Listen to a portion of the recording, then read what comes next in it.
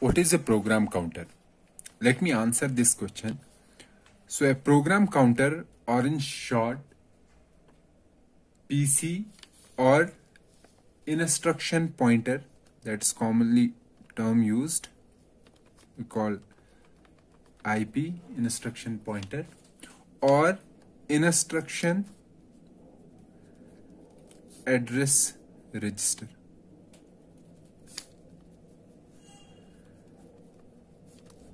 IAR, or instruction counter. This is the commonly used terms that are used for the program counter, instruction counter.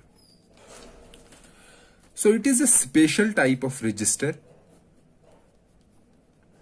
which basically stores the address of an instruction that is to be executed next.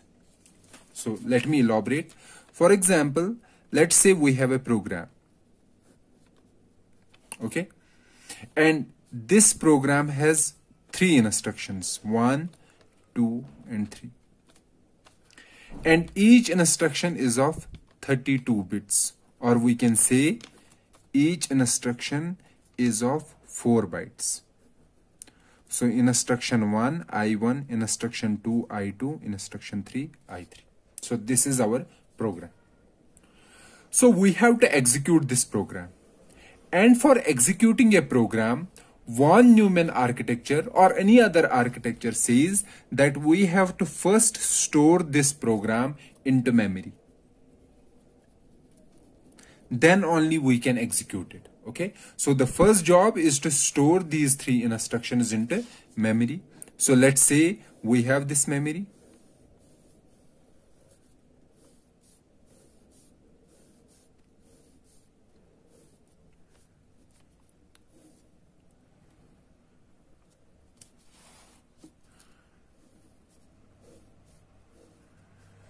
Let's say this is address, any address. Let's say 8, 9, 10, 11, 12, 13, 14, 15, and so on.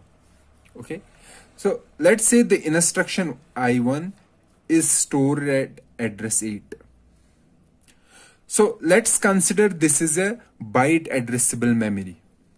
Byte addressable memory. What does this mean? This means that this address is for 1 byte. So this location can store 1 byte. Okay, but we know that an instruction is of 4 bytes. This I1 is of 4 bytes. So I1 will occupy 4 bytes. It will start from address 8 and will end at address 11. Then at 12, we will store I2. And it will also occupy 4 spaces, 12, 13, 14 and 15, because it is also of 4 bytes. Then from address 16, we will store I3. 16, 17, 18, 19. Okay, so up to 19, from 8, address 8 to address 19 is our program, this program, with 3 instructions, I1, I2 and I3. I1 starts from address 8, I2 starts from address 12 and I3 starts from address 16. Now let's say my processor wants to execute this program. Okay, so my processor has to get these 3 instructions, I1, I2 and I3, from the memory and execute these instructions one after the another. How it will execute these instructions? Inside a processor, there is a special register which we called program counter. Whenever processor wants to execute some instruction, it first gets the address of that instruction from the program counter. So for executing this program, the address in the program counter at start will be 8. Okay, because instruction I1 is stored at address 8. So processor will read program counter, and from program counter it will get the address 8. So it will go to this location, address 8, and processor knows that each instruction is of 4 bytes. So it will read 4 bytes. So byte 8, byte 9, 10 and 11. It will read these 4 bytes and will get an instruction.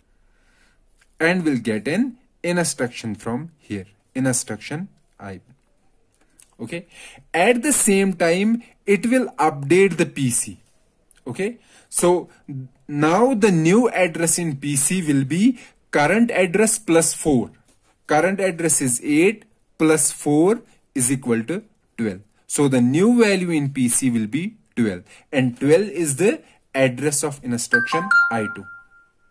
So are you getting why I am adding 4 here? We are adding 4 here because every instruction is of 4 bytes.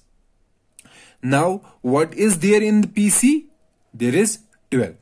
And we are executing instruction I1. So after executing instruction I1, which instruction should we execute? We should execute I2. And where from we will get the address of this instruction? We will get from the program counter.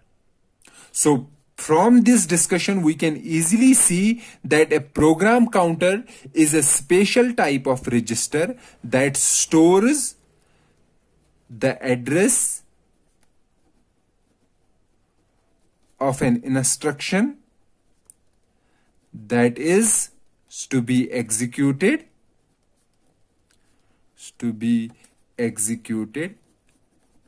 next. And this program counter is updated after each instruction is executed. And in general, the updation rule is current program counter plus 4. Okay, for a 32-bit instructions and byte addressable memory. This is followed, 8 plus 4 is followed in case of sequential execution. However, if there is some branch instruction, then this program counter updates depends upon the branch target.